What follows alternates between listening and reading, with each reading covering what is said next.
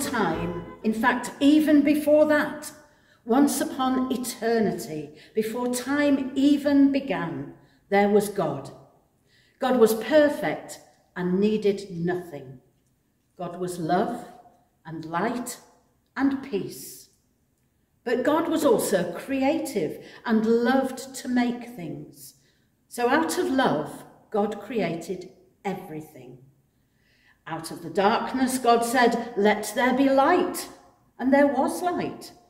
Then, lit by this light, God carried on creating, and God loved what God made. Stars, planets, landscapes, plants, animals, and people. And God saw that it was good. All was good. God loved the people most of all, but it made him sad that they chose to sit in darkness instead of enjoying the light which God had created for them to live in. God sent messengers to tell people how to live in God's light, but people ignored them. God sent instructions for how to live so that they could help one another flourish and thrive, but they didn't follow the instructions. So God was sad and longed for the people to live in the light. God wanted them to see the truth, to know God's love, and see themselves as they truly are. And God so loved the world, and God so loved all the people in the world, that he sent Jesus, his only Son, into the world. And so the scene is set. The world is waiting. So let us retell the amazing story of how God's Son was born.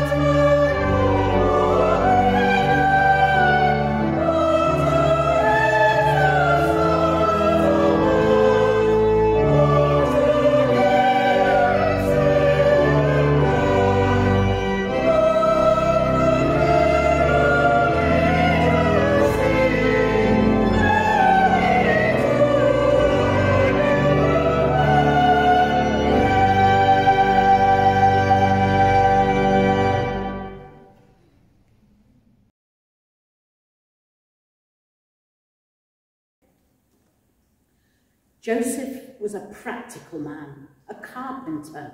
He made tables and chairs, and he made doorways and cupboards and handy shelves. He liked to make things well and made a proper job of it. But he was making a right mess of things in his personal life. The lass he was engaged to, Mary, was expecting a baby, but Joseph knew it wasn't his. He loved Mary, but because of what everyone would say and think, he decided to call the wedding off. What a mess. But that night, Joseph had a really vivid dream. And in that dream, God's messenger angel appeared right there in front of him and said, "Don't break off your engagement, Joseph. Mary's done nothing wrong.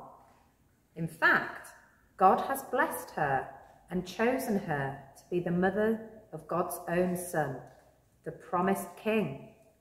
When he's born, you're to call him Jesus the Saviour, because he is going to save his people from all the darkness and take away their sins." When Joseph awoke, he was a changed man. All the heaviness of his heart and the darkness of his thoughts had been melted away by the words of God's special messenger. He knew that he really was going to go ahead and marry Mary and look after this special baby with her. So when the Emperor Augustus announced that everybody in the empire had got to go and register in the town that they came from, Joseph had to take Mary to Bethlehem because his family were descended from King David, and Bethlehem was the town that King David had been born in. So Joseph took Mary on a long journey on dusty roads all the way to Bethlehem. A donkey carried their food, warm blankets and cloaks for the chilly nights, and clothes for the baby that was due to be born any day now.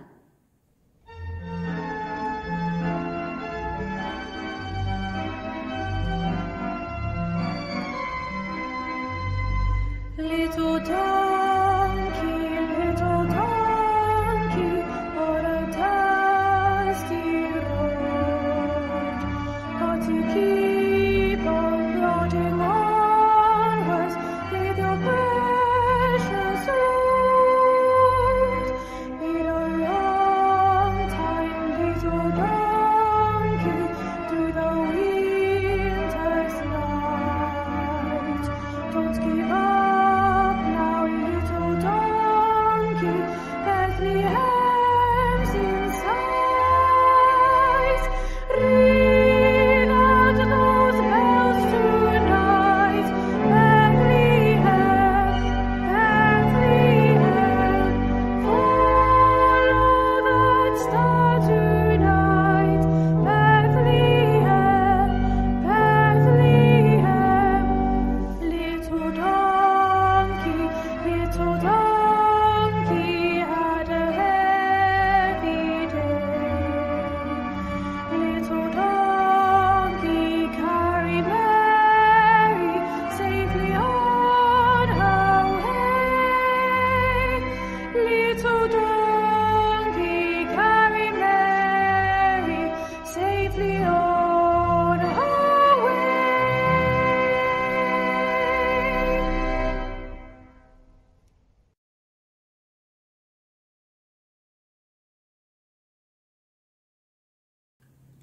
They were really tired after their journey, but when they got to the house of some relatives of Joseph, whom they were going to stay with, there was a problem. The living quarters were full of other relatives, and there certainly wouldn't have been enough room for Mary to have her baby in there. So when Mary went into labour, it had to be in the room downstairs, where the animals slept. It was dirty and smelly there, but at least the animals helped keep the room warm. And there was a handy feed trough called a manger, where Mary could pop her newborn to sleep in. St. Luke tells us what happened next. While they were there, the time came for her to deliver her child, And she gave birth to her firstborn son, and wrapped him in bands of cloth, and laid him in a manger, because there was not enough space for them in the living quarters.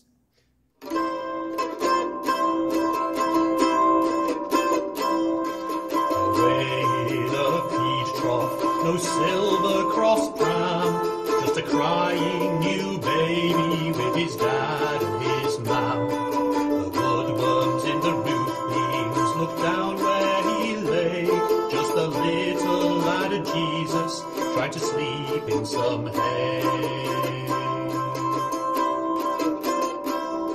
The darkness can be scary, even adults have fears, but God's presence is with us, even in awful years. Whatever tribulations we must live with today, we have learned God is with us through that lad in the hay. You're near us, always Jesus, you decided to stay in the world you created, everywhere, every day. Bless us, your dear children, for whose welfare you came, as we seek heaven's kingdom here on earth in your name.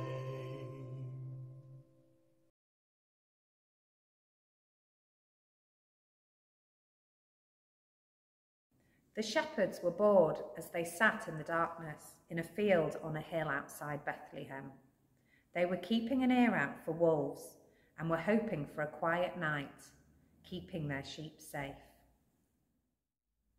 But it wasn't a silent night, at least not for very long, because there was a sudden burst of light in the sky, so bright that the sheep didn't even dare bleat in fear. Out of that blaze of light came the voice of God's messenger angel. Do not be afraid, for see, I'm bringing you good news of great joy for all the people. To you this day is born in the city of David a Saviour, who is the Messiah, the Lord. This will be a sign for you. You will find a child wrapped in bands of cloth and lying in a manger. And suddenly, with the angel, there was a multitude of the heavenly host, praising God and saying, "Glory to God in the highest, and on earth peace among those whom God favours." When the angels had left the shepherds and gone back into heaven, the shepherds said to one another, "Let us go now to Bethlehem and see this thing that's taken place, which God has told us all about." So they went with haste and found Mary and Joseph and the baby lying in the manger.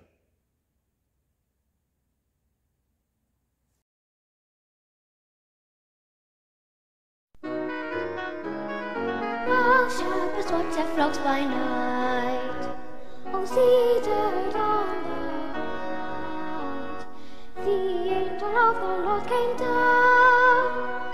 The angel of the Lord came down, and glory shone around, and glory shone around, and glory shone around. Fear not, said he, for mighty dread, at ease their troubled mind. Glad tidings of great joy I bring, glad tidings of great joy I bring, to you and all mankind, to you and all mankind, to you and all mankind. To you David's town this day is born of David's line, a Saviour who is Christ the Lord, a Saviour who is Christ the Lord. And this shall be the sign, and this shall be the sign, and this shall be the sign. The heavenly baby you there shall find, to human view displayed, all meanly wrapped in swathing bands, all meanly wrapped in angels raising bands, and in a manger laid, and in a manger laid, and in a manger laid. Thus spake the seraphs forthwith, appeared a shining throng of angels praising God who thus, of angels praising God who thus address the joyful song, address the joyful song, address the joyful song.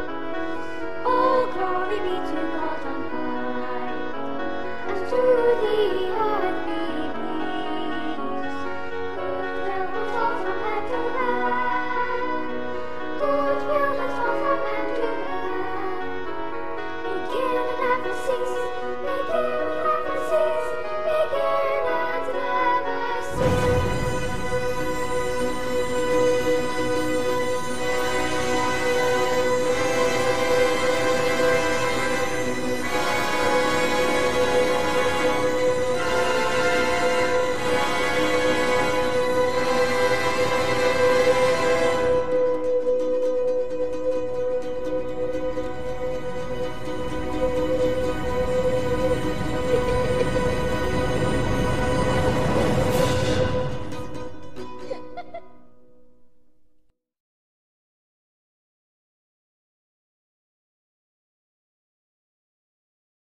So that is the story of the birth of Jesus.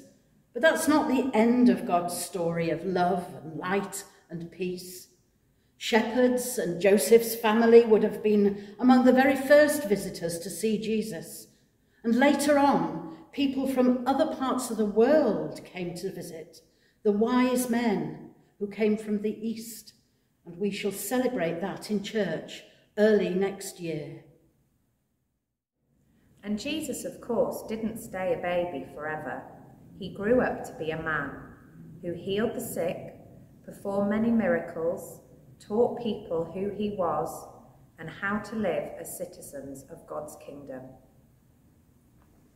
Later still, Jesus died on a cross, and on Easter Day rose from death. Jesus, the baby born in Bethlehem, shows us that God is with us in the messiness of ordinary human life. Jesus, the man who died on the cross, shows us that God is with us even in the middle of suffering and death. And Jesus, risen from death, shows us that death is not where the story ends. God's light won the battle. The darkness didn't win. God's light, revealed in Jesus, shines brightly, shines forever, a beacon of hope for the world. And through Jesus, we all can live in the light of God's love forever. And so may the joy of the angels and the eagerness of the shepherds and the obedience of Joseph and Mary and the peace of the Christ child be yours this Christmas. Amen.